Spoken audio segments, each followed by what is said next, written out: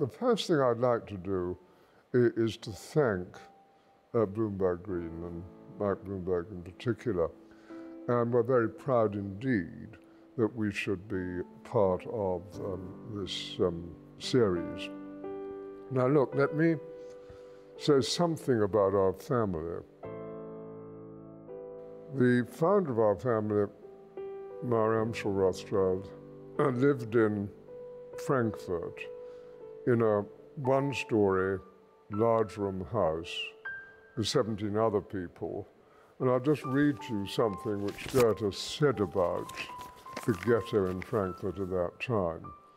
The confinement, the dirt, the swarm of people, the accents of an unpleasant tongue, all made a disagreeable impression, even when one only looked in when passing outside the gate.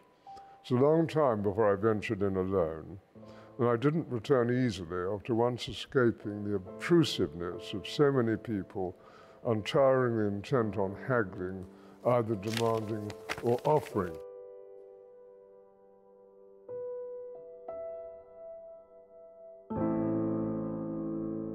So let's look, Hannah, at the history of our family for a bit since those days in the ghetto.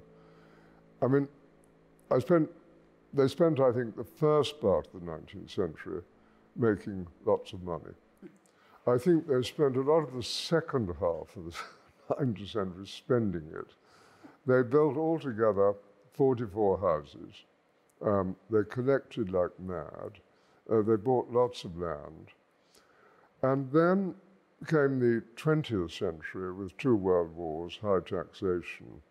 And of those 44 houses, only one really remains with its collections intact, visited by 450,000 people a year. And around the actual manor house, there are 5,500 acres of land, which we look after.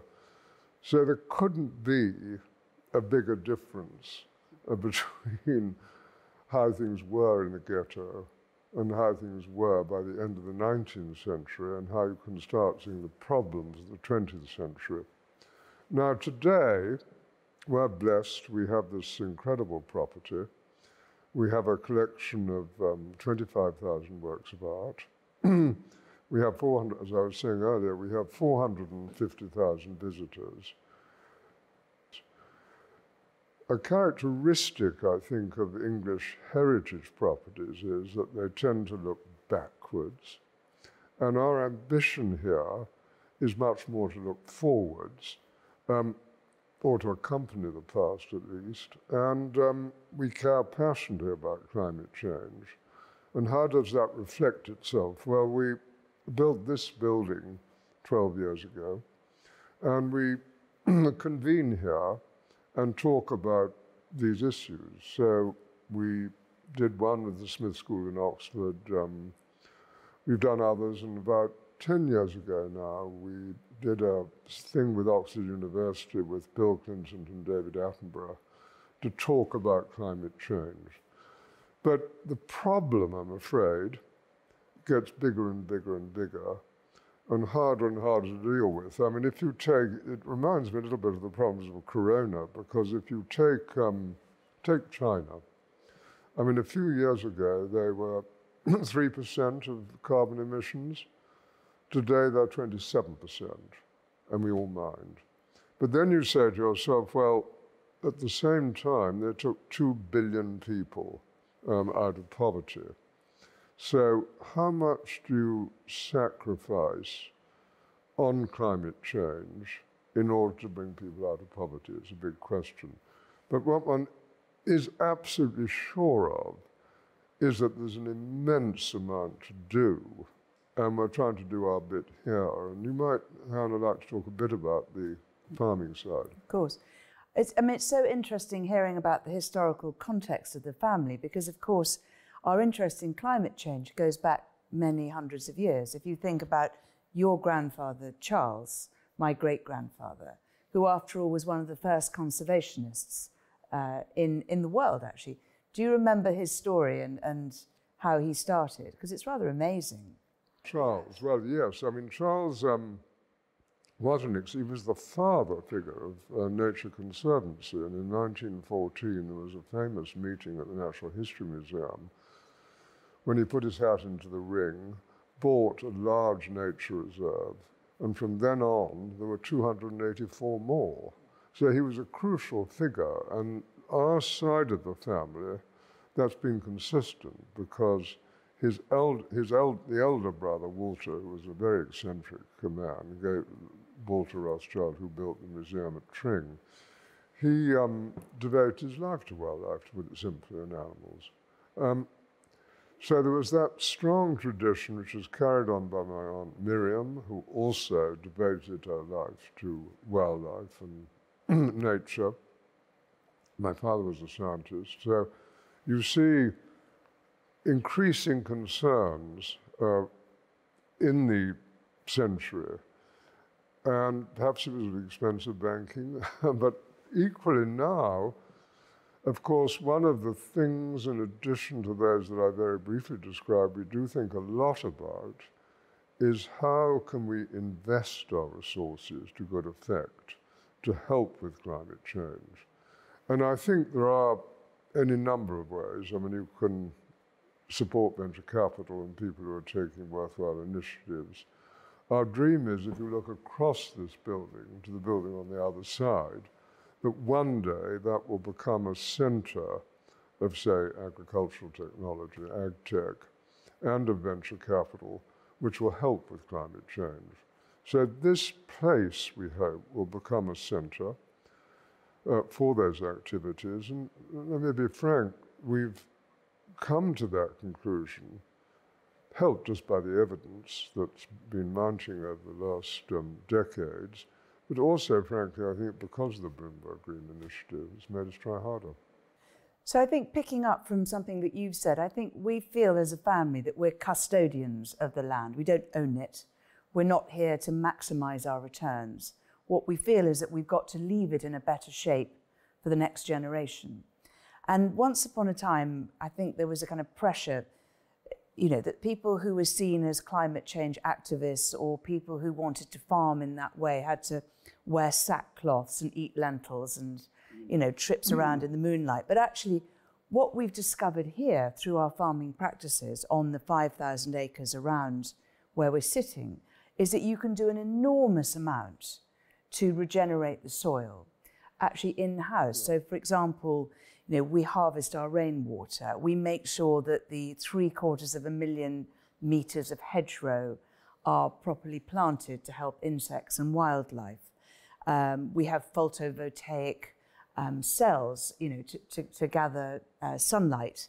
And we make this wonderful microbiome mixture that we put back into the soil. And there's another point too, which is even the builder of Waddesdon in the 1880s, I didn't know this until the other day, but he created 40 woods.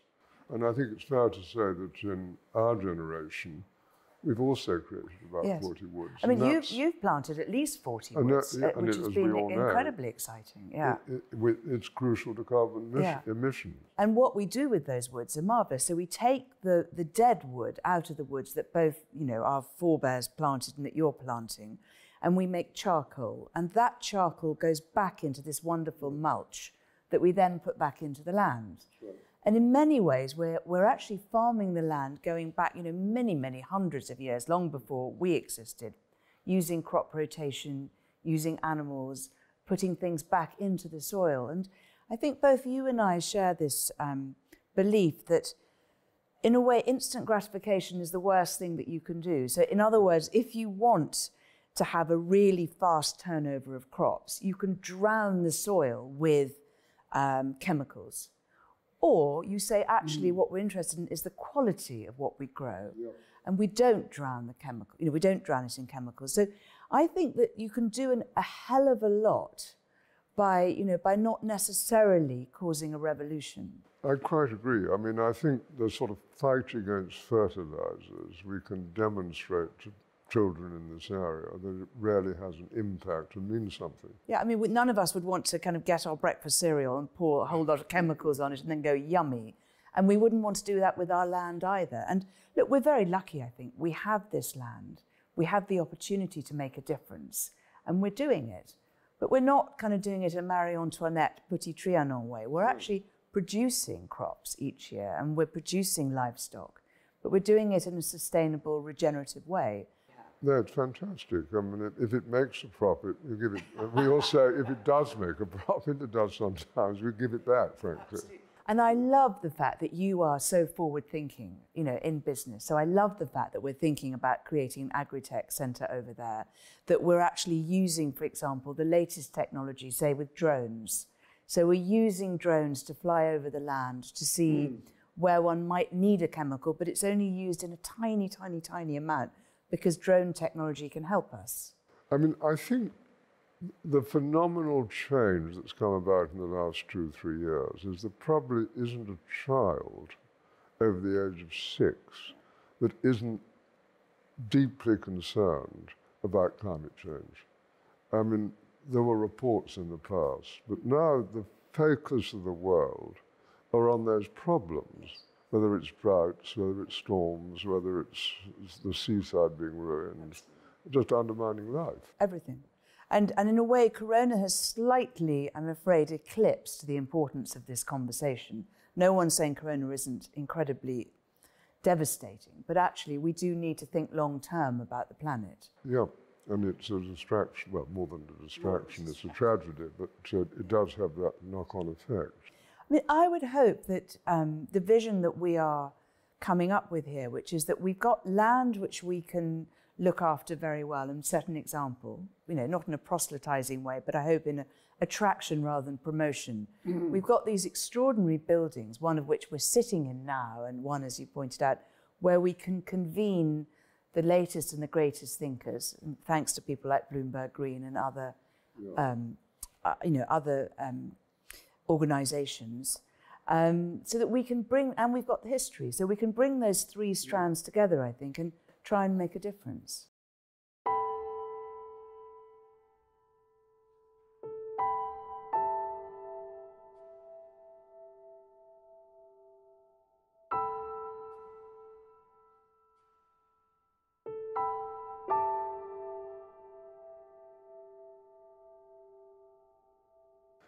It's incredible what Bloomberg Green has done and what Mark Bloomberg has done in this area.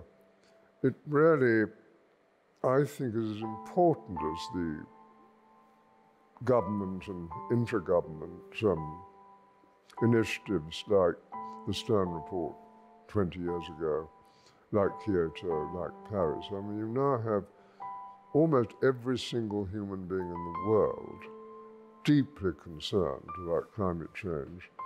And I think Bloomberg Green has really put the focus on the problem in the most remarkable way. It's made a huge contribution.